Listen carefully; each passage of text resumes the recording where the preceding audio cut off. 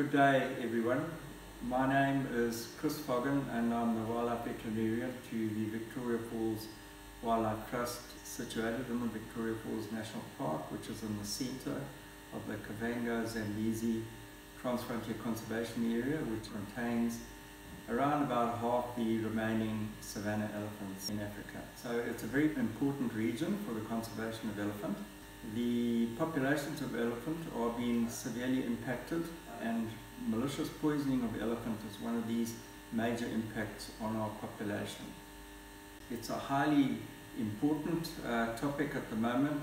Zimbabwe and other countries within the Zambezi conservation area have had many cases of malicious poisoning. The International Elephant Foundation have very kindly provided funds for this project to reduce the poisoning of African elephant in this region. It's important to realize what the greater implications of poisoning of elephant is in this region. Not only can it have a major impact on the elephant population, but it can also have a major impact on other wildlife populations. And that is particularly the case of vultures, which often feed on these poisoned carcasses and can be poisoned by the hundreds. And it's very important that we try and stop the spread of the use of chemicals in poaching, or indeed any poaching, before it becomes very widespread.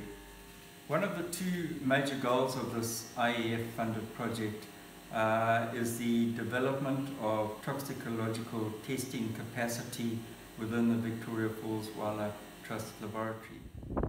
The second goal of our project is conservation education for children in the Victoria Falls region.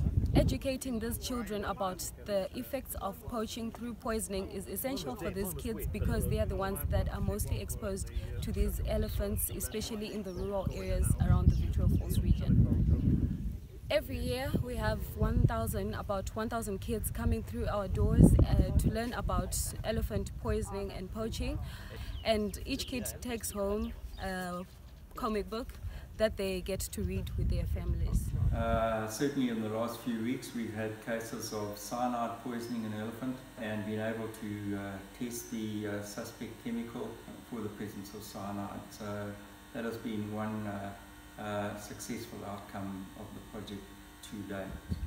And we greatly appreciate the funding from the International Elephant Foundation. And we acknowledge with very grateful thanks their contribution to this noble goal.